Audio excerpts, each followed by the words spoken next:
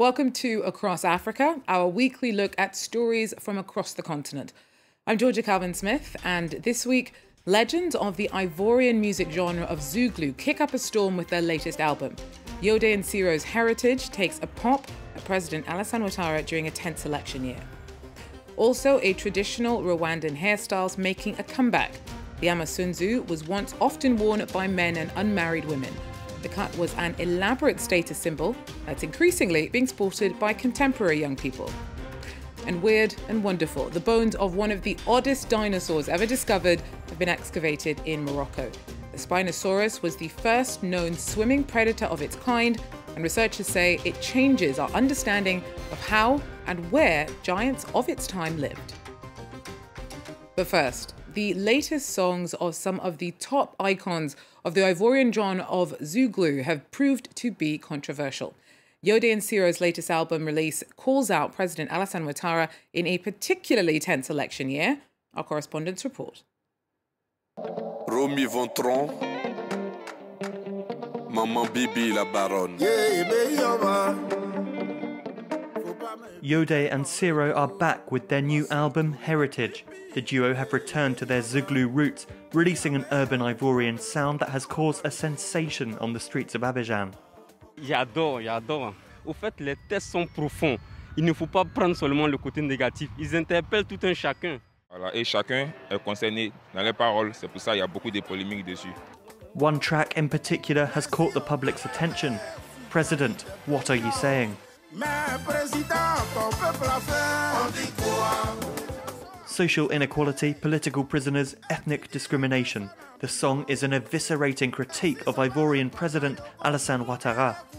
It has even attracted attention and criticism from the government itself. The artists have denied being partisan. Sauf s'ils ont la mémoire courte, nous avons critiqué tous les régimes. Voilà.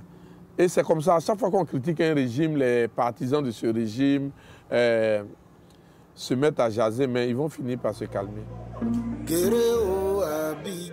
Zouglou music emerged in the 90s, born out of student counterculture. Like reggae, it is an inherently political genre. La polémique n'a pas lieu d'être. C'est l'ADN, l'essence même du Zouglou. Dans l'ensemble, le Zouglou a toujours eu un titre. Et chaque année, et tous les groupes Zouglou ont toujours un titre qui pique là où ça fait mal. Whether the criticisms mounted by Yode and Siro are justified or not, many Ivorians believe that it's important that artists have the right to speak out. Young Rwandans wanting to appear to be a cut above the rest are returning to their roots. The traditional Amasunzu is becoming increasingly popular. Once often sported by young men, it became a more rare sight after colonization, but that's set to change. Our team reports from Kigali. In this upmarket salon in Kigali, young Rwandan artists are rediscovering a hairstyle their ancestors wore. Didier, a hairdresser, grew up seeing images of the Amasunzu. Numva turi kuzigama cya kintu cya kera yo nogosha amasunzu tukayafotora tugapostinga hari akantu kagaruka mu bantu bakavuga ngo ka kantu ka kera noneho kari kugaruka nibwo ugenda ubona abantu benshi bagaruka kwiyogoshesha amasunzu. Didier's customers are prepared to pay 2 to 3 times more than the normal price for this haircut. It has become popular amongst young artists who want to showcase their Rwandan roots. Seleman is a painter. He portrays traditional symbols in his artwork, and now also through his hairstyle. I want the people who see my artwork and myself remember our history, our own creations we invented in our traditional. That's why I wear Amasunzu. The haircut was worn as a sign of prestige by warriors, the wealthy, and young girls. It gradually disappeared after colonization in the 19th century. Amasunzu, ça avait disparu par l'influence de la culture étrangère. Maintenant, la culture rwandaise commence à ressurgir et à s'imposer face au reste du monde.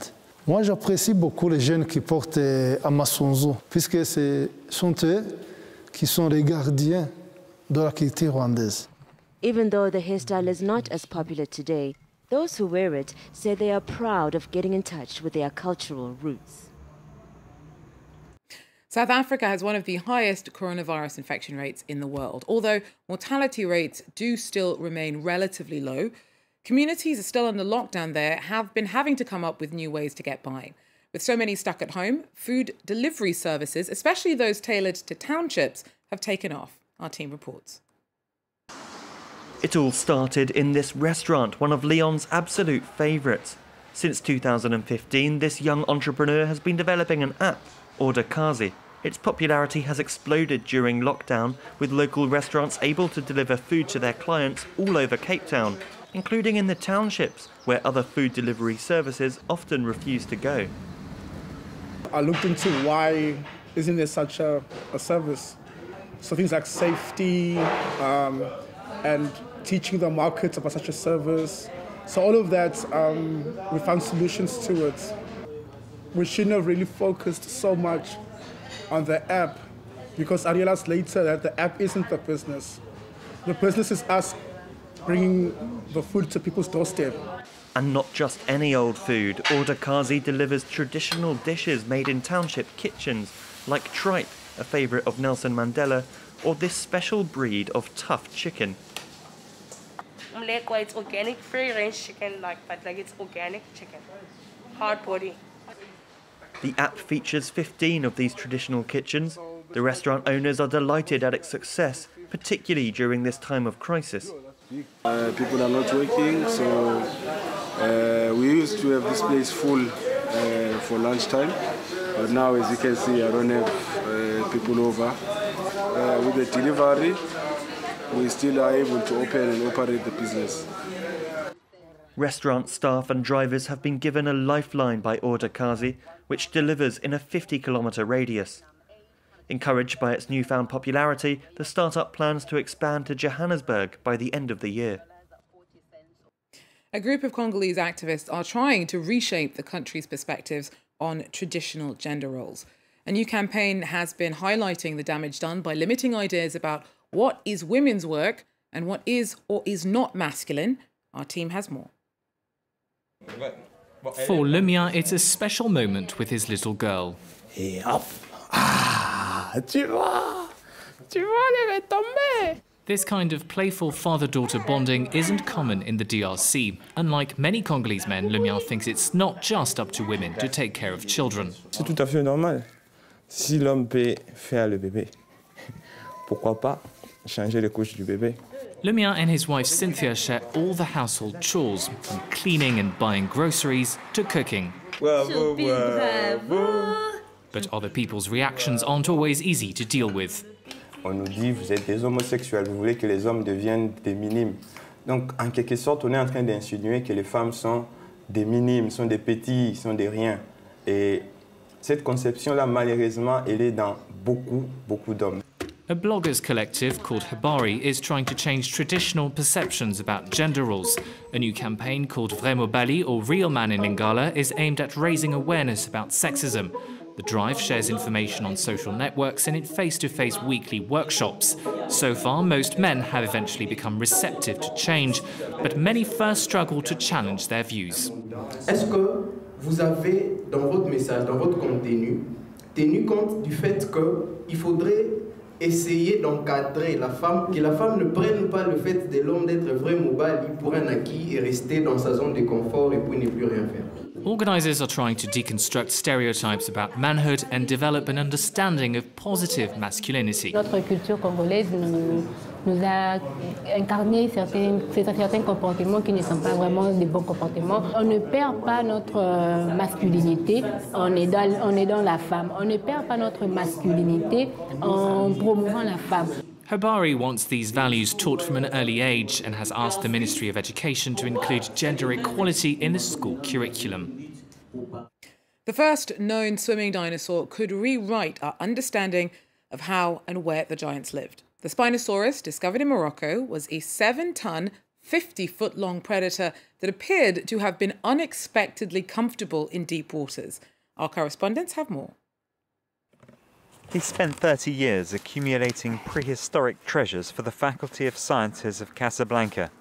And this is Professor Sami Zouri's greatest find. dug up on the vast rocky plateau of Kemkem in southeast Morocco. Ça, c'est une épine neurale de vertèbre. The remains of a Spinosaurus, until now considered by the scientific world to be a terrestrial reptile. The paleontologist and an international team of researchers have found evidence that this great Cretaceous predator hunted in water and lived a semi-aquatic life. Tout ça fait que cette queue est un organe un peu spécial qui est différent d'une queue d'animal terrestre et qui ressemble plutôt à une nageoire, à un caudal, donc qui est capable d'ondulation latérale qui permet à cet animal de se propulser dans l'eau.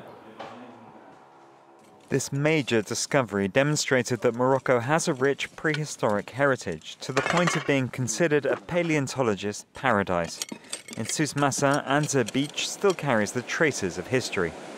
On attribue cette empreinte à ce dinosaure-là, qui s'appelle Therizinosaure, Therizinosaurus. Si on revient à 85 millions d'années en arrière, ici, à Anza, il y avait une plage sur laquelle se baladaient des dinosaures carnivores de type théropode. Et ce sont ces dinosaures qui ont laissé plus de 400 empreintes qu'on trouve aujourd'hui, qu'on peut voir aujourd'hui. Morocco is littered with artifacts like dinosaur bones, footprints and early human remains, but there are few resources for research and to stop fossil trafficking. Le Maroc est très riche, c'est un grand musée, et si on laisse ces objets partir, à un certain moment, il ne restera plus rien. Et donc cette richesse que tout le monde vient chercher, il est prisé, va disparaître, et finalement, donc l'intérêt pour le Maroc va disparaître. Scientists are unanimous. Awareness is necessary to preserve this exceptional heritage. Well, that's it for Across Africa for now. Thanks for joining us, and do so again if you can. Take care.